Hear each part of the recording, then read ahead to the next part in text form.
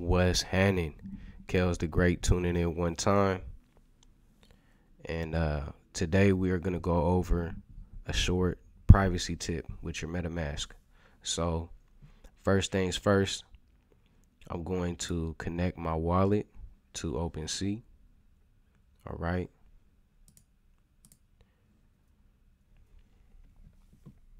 Now that I am connected, this is the tip.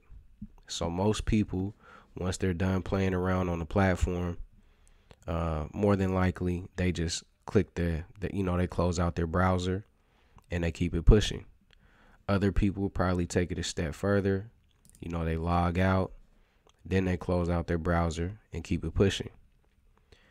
I'm here to tell you that that is not enough.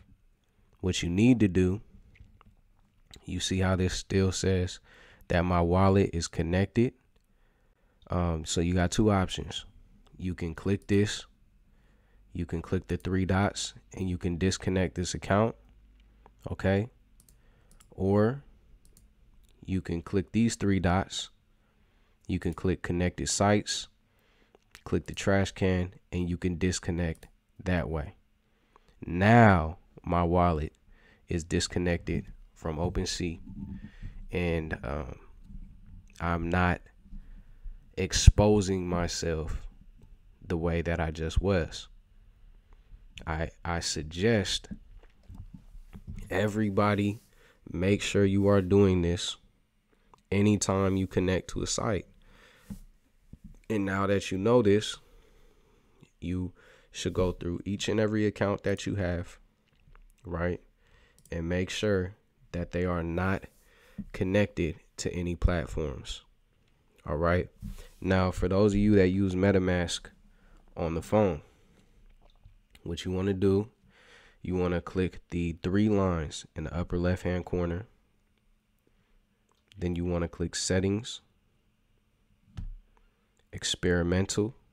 You're going to scroll down and click experimental. At that point, you are going to click view sessions,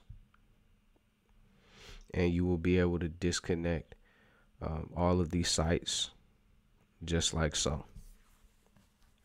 All right.